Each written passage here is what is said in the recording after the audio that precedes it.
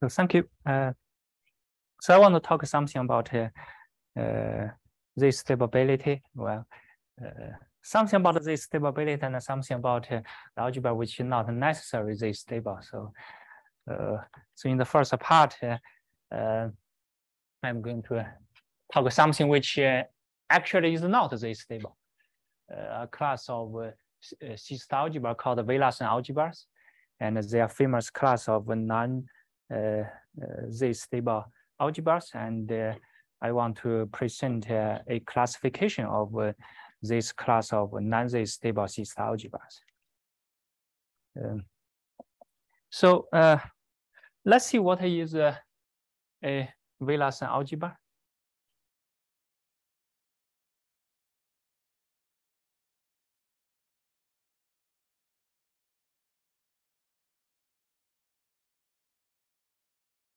Let's start with a space X. It's going to be the seed to build up the Villadsen algebra. So X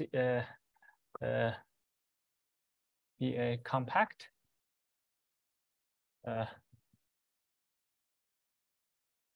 measureable space. So if you like, you can take X to be cube, or you want some non-trivial case here, you can look at spheres, but a cube itself is already interesting enough. So we started with a very, very nice space, even finite dimensional. Not 0 dimension, but some finite dimensional space, and connected. And we look at this X. We want to build something not this stable, so we want to have something with very fast dimension growth. So at least not a slow dimension growth. So you want to look the product. So you have X. You look copies of X, and then build the product again based on this guy. So you want to see a growth, and so on. So now those are the spaces, and between a space and its product, there are lots of maps, the coordinate projections. You have n product, then you can project the space into the first coordinate, second coordinate, and so on. So this roughly is the core of of Villadsen algebra. So you have those coordinate projections, pi 1, pi n1, and over here again you have coordinate projections, pi 1, pi n. This is n2, n2, and so on. So if you work on AH algebras, then very naturally you can look this AH system. So the next is C of X n1, but you have to find the matrix space to accommodate all of those maps. So n1. Here is n1, n2, X n1, n2, and so on. Then you have the other way. And you have the algebra homomorphism, and algebra homomorphism.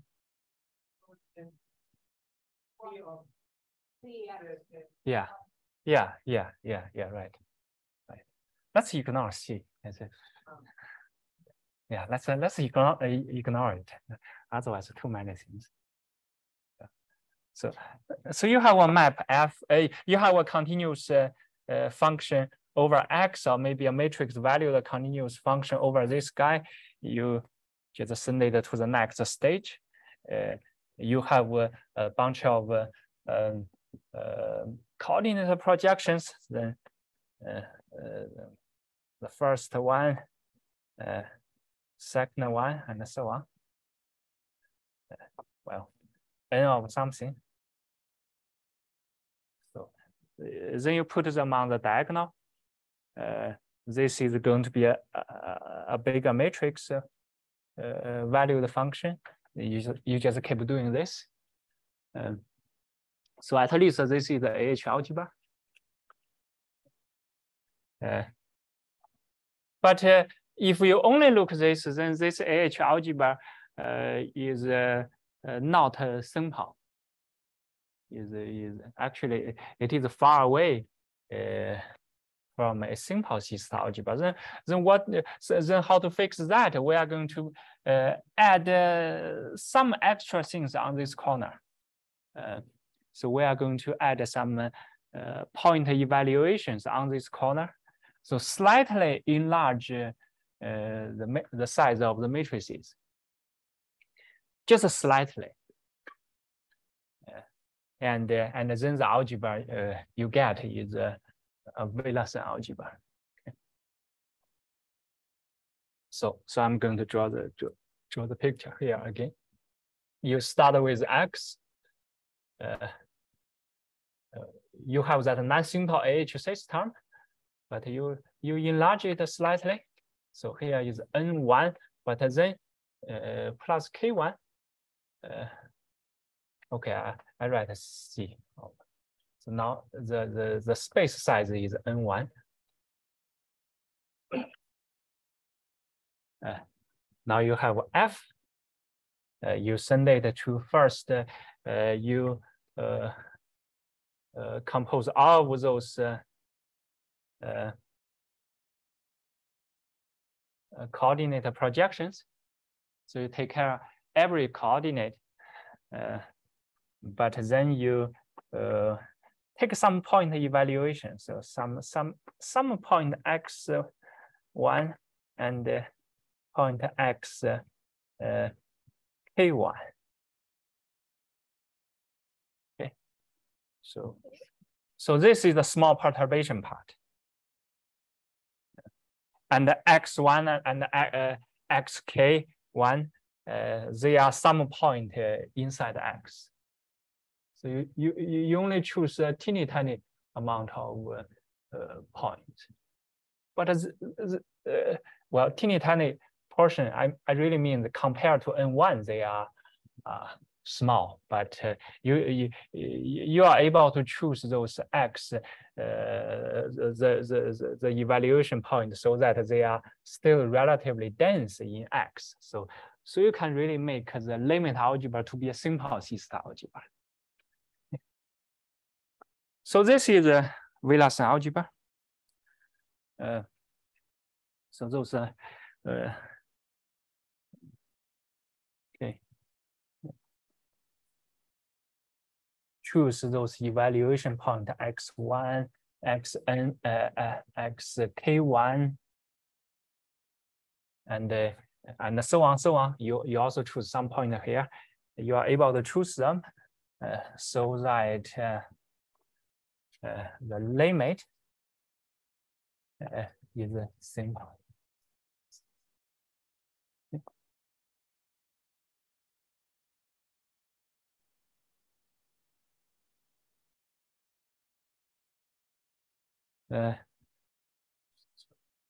So that I remember.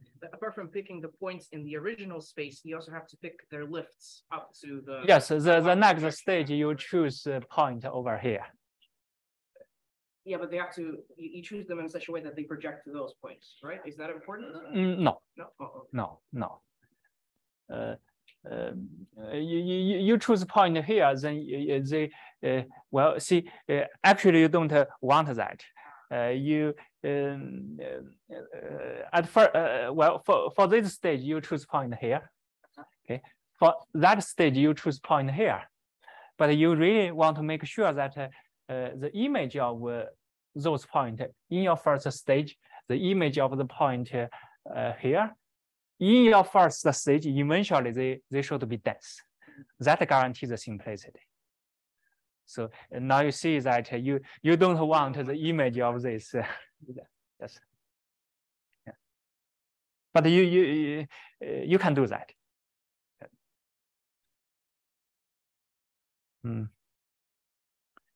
So the nice thing about Villadsen algebras is that Villadsen's algebra or Villadsen's construction, to my knowledge, is more or less the only way to construct non-Z stable C-star algebras, nuclear. That's okay, but what do you mean that have, for instance, have stable rank 1? Or the second construct. Two kinds of control. Yeah, of course, yes. Yeah, this is the first kind of construction. Yeah. There is also a second kind. I would tend to distinguish between them, but they're not. They're somehow different in nature. Yes, they are. They are. It's still the only example. Yes. I mean, other people have looked at variations. Yes.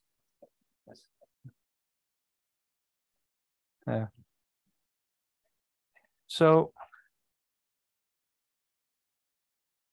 theorem. So why Villadsen construct this kind of algebra?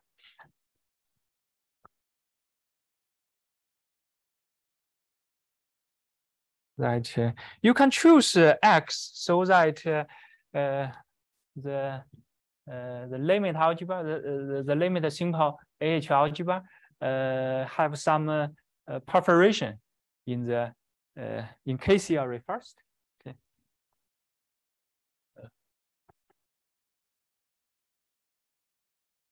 There exists simple AH algebra.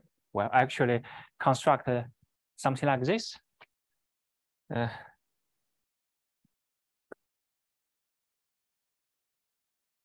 Constructed as above.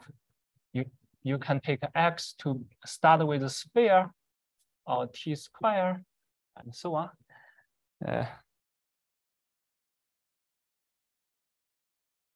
So that the K0 group, the ordered K0 group has a perforation.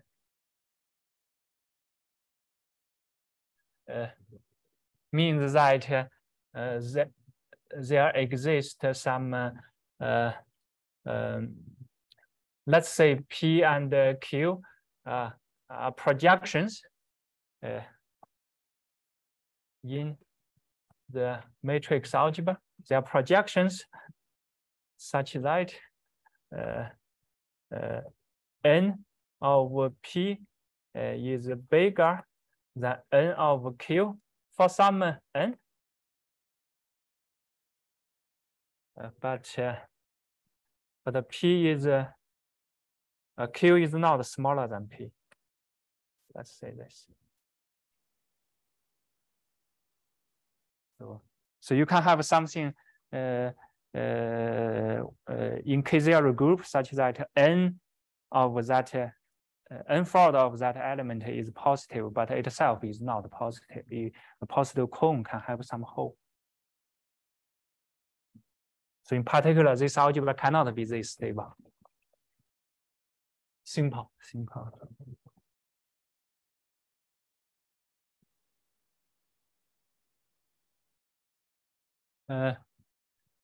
After this, there are many other constructions based on this. For example, you can have well, the Rodin had a construction not AH algebra, but some construction based on Villadsen's construction showed that there exists a simple cis algebra which has finite projection and at the same time has an infinite projection, and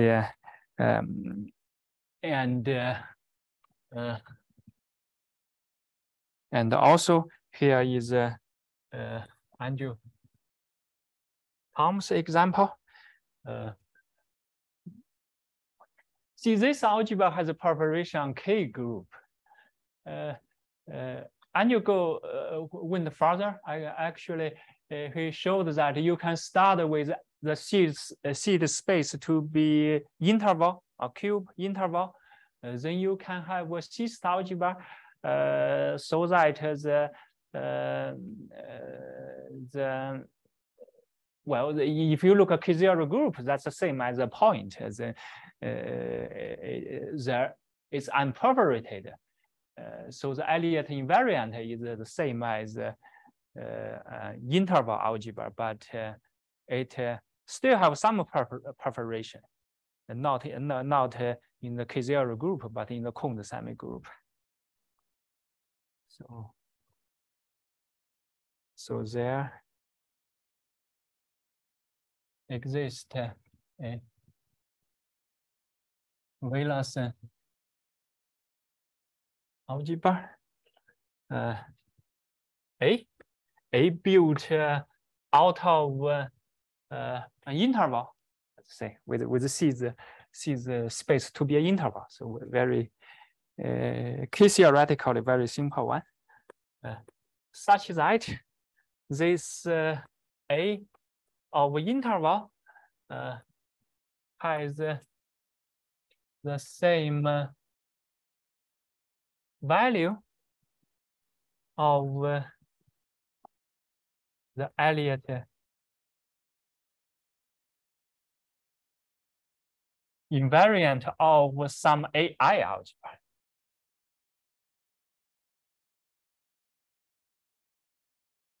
So AI algebra is some classifiable algebra, but this A of I is not AI. So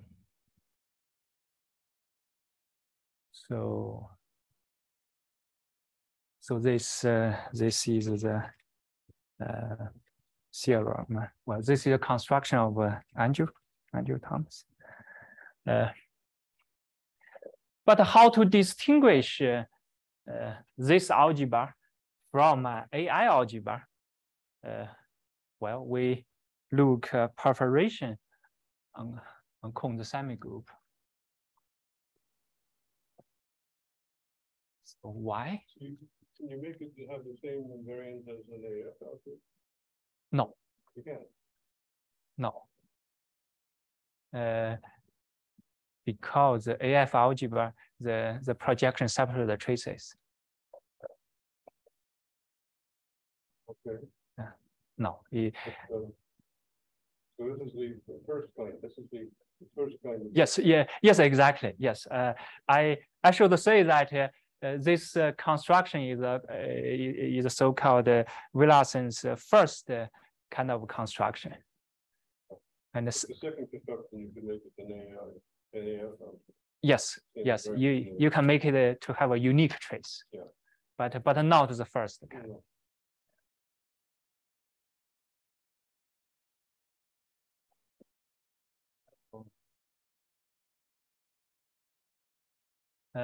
So why?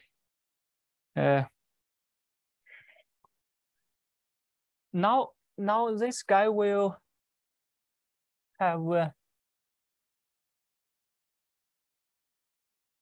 perforation in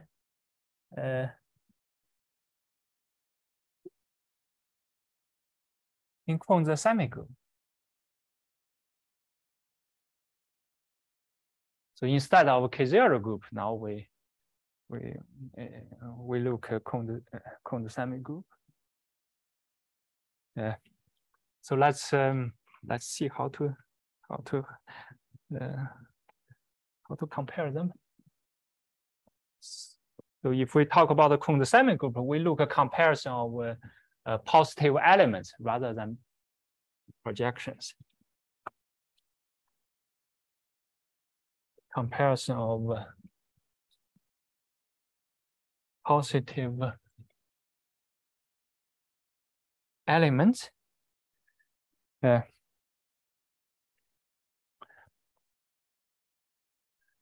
let's look at this algebra A and look two elements in algebra A, or maybe in some matrix algebra of A, two positive elements. Then we say that A is smaller than B, Kunz smaller than B by definition.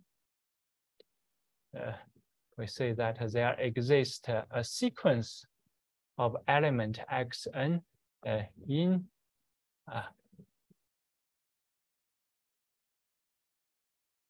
there, such that xn star b xn converge to A. So we compare positive elements in the Kunz sense. Okay.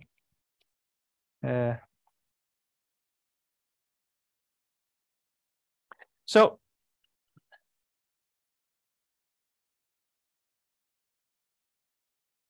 also we just like in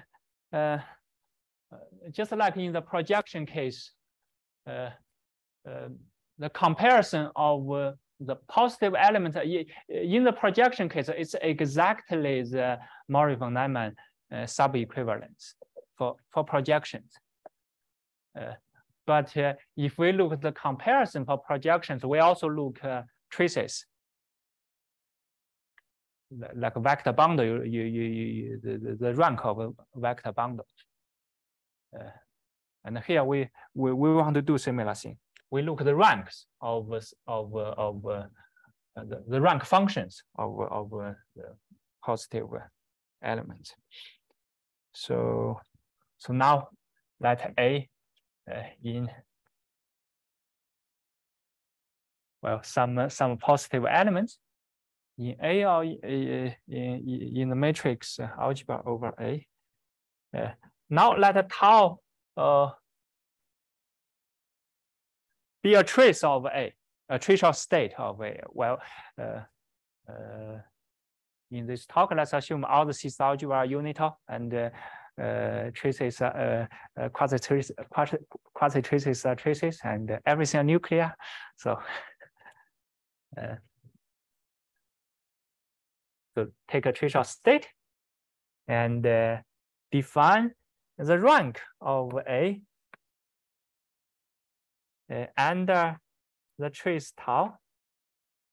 We define it to be, well, you have A. In general, you think that we measure A under the trace, but we really look at the rank. So we take the nth root. You have this function. You make it more and more like this, the characteristic function over the open ray. Okay. Then let n go to infinity. So this gives you a number, and let's call this to be the rank of A under the trace tau. So why call it a rank?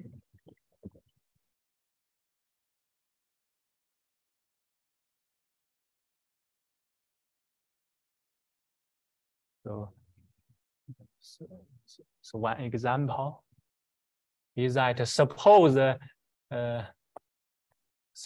A is the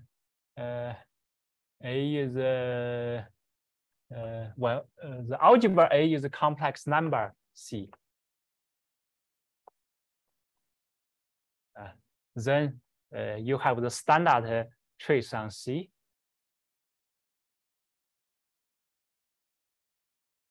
that's exactly the rank of A as a matrix.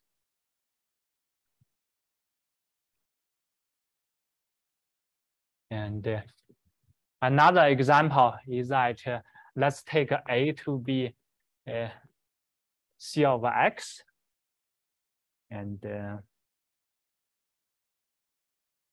then take a continuous function. Let's pick a continuous function exactly in A, not go to matrix algebra. Pick F to be some continuous function from X to R plus some positive function, and let's take some tau being a trivial state. So that corresponds to a Borel probability measure. Then the rank function here is exactly the measure of the open support. So you look the function, you look the pre-image of 0 to infinity. So the support of the function, but the open support, not the closed support. Then you look the measure.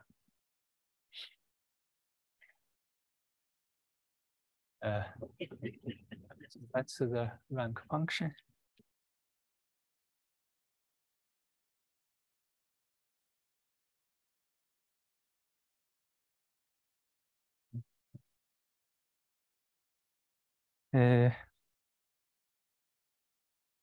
So the comparison, in general, over here you have the topological size, the cones size. Well, the size of an element in the cones semigroup that has a topological nature. It's like comparison of projections.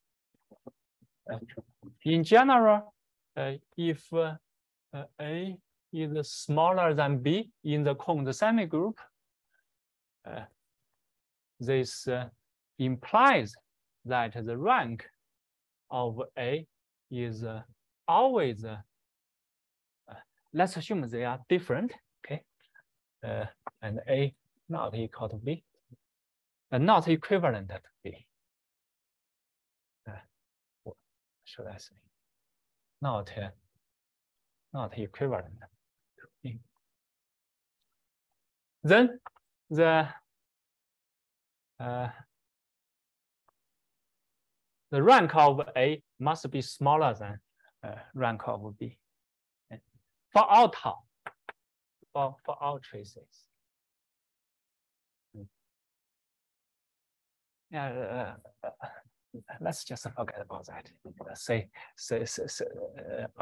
Allow this side to be equal.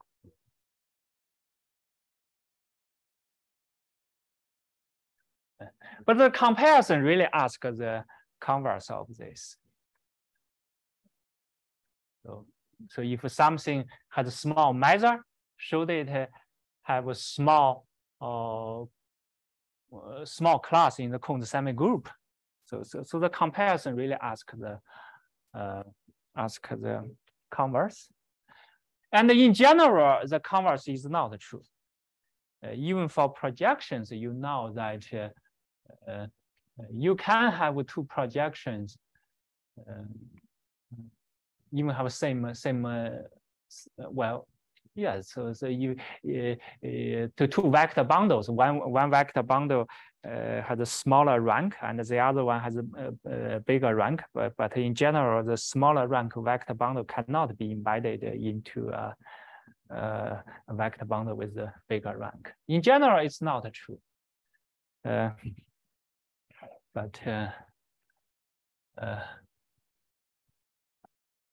But let's see. Let's look. The case when it is true. So the definition is that A is said to have what should I say, the strict comparison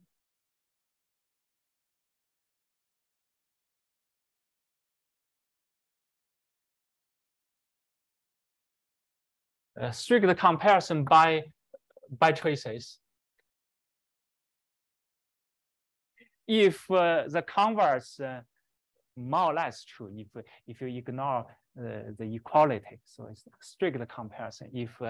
If d tau of A is strictly less than d tau of B, then this implies A smaller than B. Okay.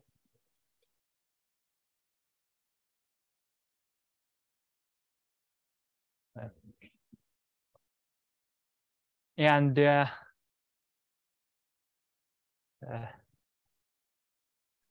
theorem is that the well-behaved cyst algebras have the strict comparison.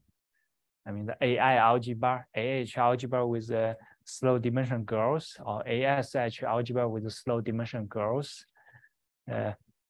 These stable algebras, they all have strict comparison. If A tends Z isomorphic to A. This is due to Roldan.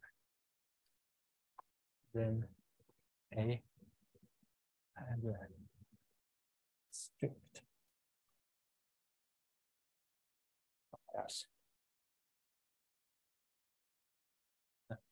But this algebra does not have a strict comparison.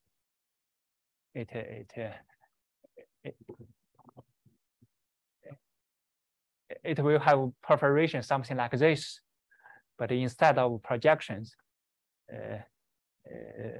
they fail it for some positive elements.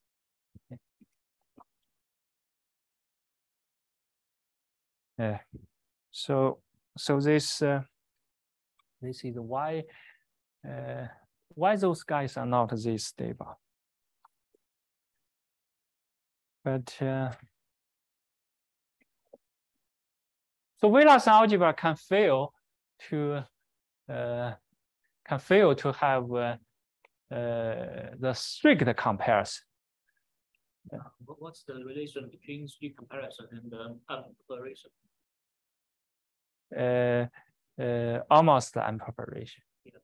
If algebra is exact, simple, they're equivalent. Yeah. Yes. Yeah. The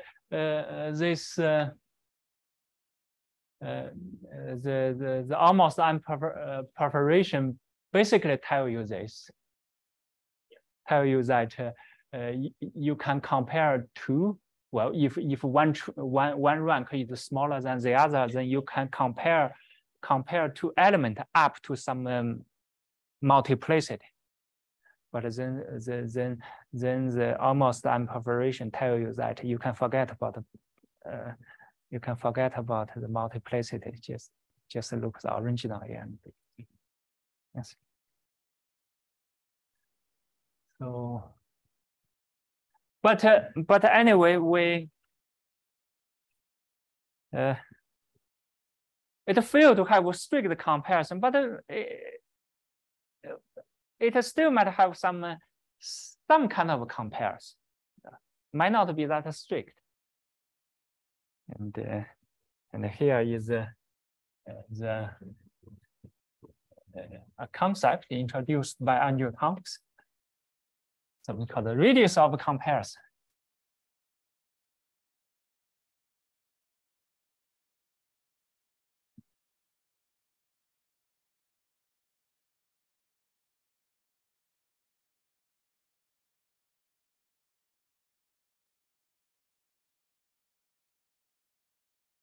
So in general, we know that this implication fail.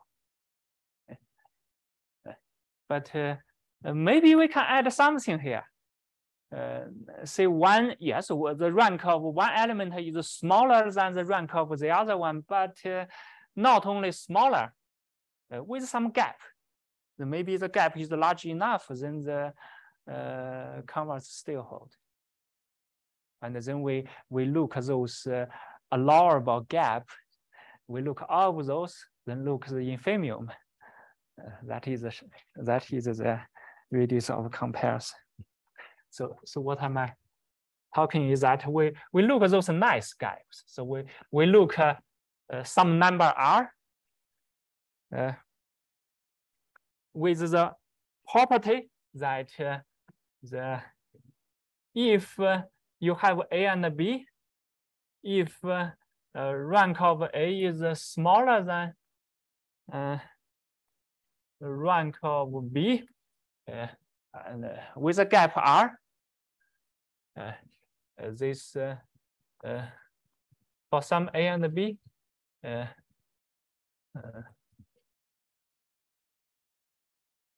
and this should be true for all trivial state. So suppose this implies A called smaller than B. So we pick all of those nice R. Maybe let's just say this implies this. We look at all of those R. And look at the infimum.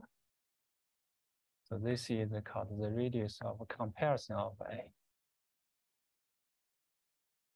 If no such R exists, then the radius of comparison is infinity.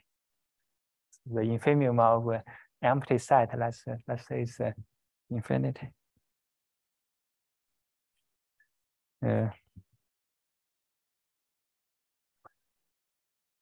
And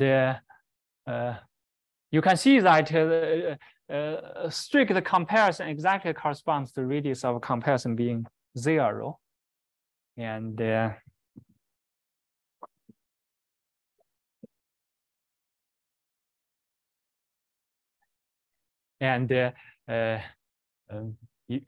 if you look at this example, this Villadsen algebra, then the radius of a comparison is not 0, okay? Because it's a strict comparison. But then turns out that this number, this radius of a comparison, basically classified the Villadsen algebra like this, with the seed space being some contractible space.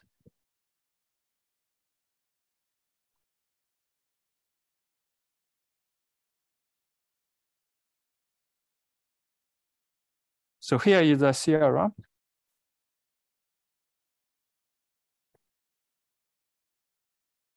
Is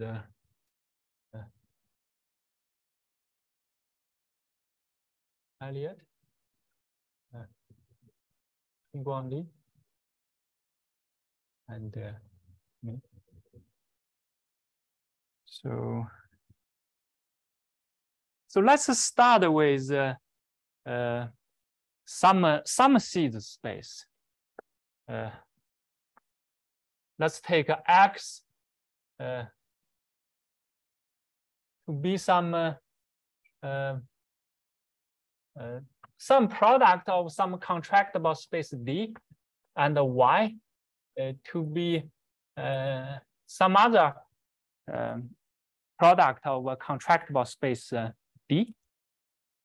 Actually, only K theoretical contractible is enough, but let's see it's contractible. And here D contractible, and we do require that this itself has a finite topological dimension. Then you just build some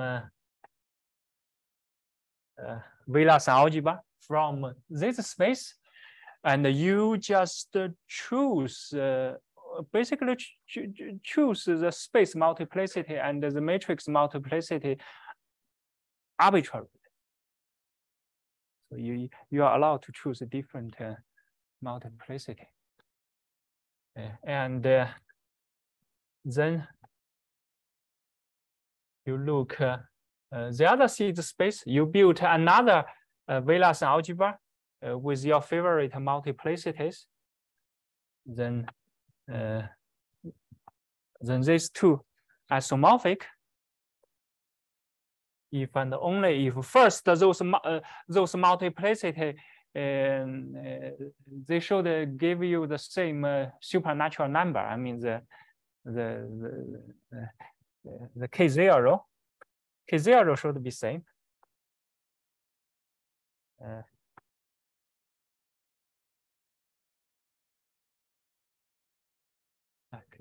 Well, K0 of X and K0 of Y, this should be same, and the radius of a comparison should be same.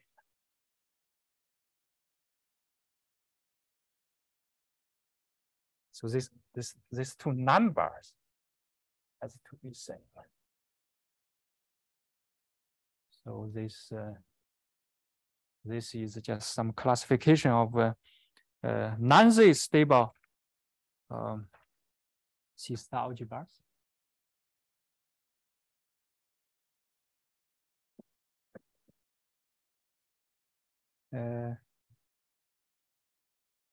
So maybe I give you a formula of the radius of comparison. Actually, it's kind of a crucial formula for our approach. We really need the formula of the radius of a comparison to get information of the space multiplicity, the matrix multiplicity, and so on. So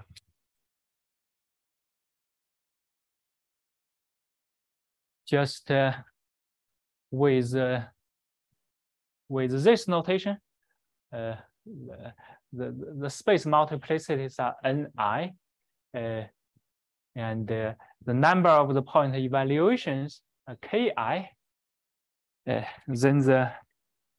Then the radius of comparison of that algebra is exactly 1/2.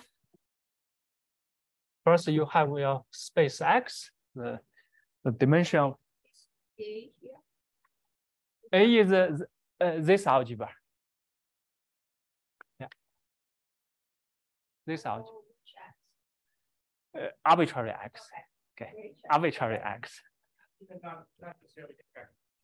Yeah, arbitrary space X. But we have to assume X. We call it a solid. So which means that you look at the dimension. Say space has a dimension n. It should contains a ball somewhere with a dimension n, Euclidean ball. We just call it a solid. So then dimension X. Then you have those ratios. You have your space portion, which is n1. Then the size of the matrix, that's your first ratio. Then the second ratio.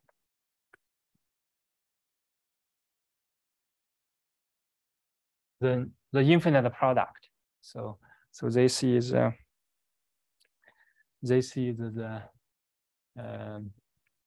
well, this is the formula for radius of comparison, and we really need this formula to deal with this algebra.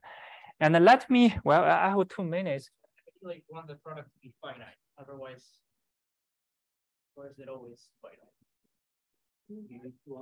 Yeah, it will always be finite because you know, I assume this is finite.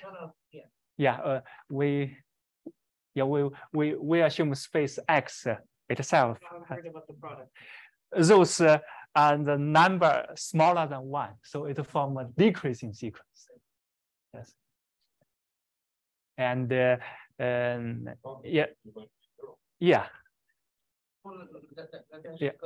Yeah, then that's good.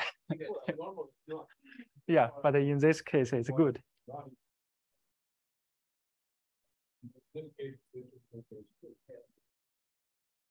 So let me talk, say something about the proof. The proof basically we reduce it more or less to some old tricks in the classification of AH algebras. The first is the marriage lemma, the comparison of the pairings of eigenvalue maps. So we really want to pair those point evaluations. You have one Villadsen algebra, you have one sequence of point evaluations. You have another one, you have another sequence of point evaluations. We want to pair them, and to pair them, we really look at the trace, and then some of the tricks enable us to really be able to do that. And then the second trick is the stable uniqueness theorem for AH algebras. We have to use this formula. We have the connection map looks like you send F to something with the space product, then something about the point evaluations, and you have another Villadsen algebra. More or less, you have something very similar. So over here you have the space part. Then over here you have point evaluation. You use a marriage lemma. You can take care of these two portions of point evaluation, but only a large portion of these two small, but not that small portion. So you can take care of this part, you can take care of this part, but you still have some small things. Maybe those small things contain some of the the coordinate projections, but then this small piece is really small, even compared to this small but not that small point evaluations. Then you play the stable uniqueness theorem with these two pieces. You can find out a unitary, conjugate this to that approximately. You can handle something smaller, but you have something larger to add. Yeah, and the larger thing is this piece. And that's trivial. You know, larger piece should be trivial. Yes, the larger piece we use marriage lemma to handle. So they are really same. Oh, it's okay.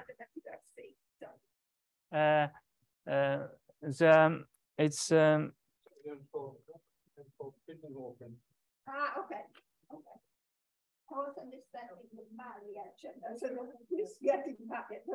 Yeah, it talk about well, in this version, suppose you have some space, you have two homomorphism, two matrix algebra with same size, phi and psi. Then each of them comes from the point evaluation, right? This comes from those points. This comes from different points.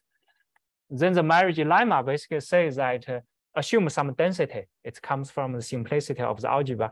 Then if these two maps more or less induce the same trace, then you can pair the point, those points 1 to 1. Well, pair them and so that they are very close.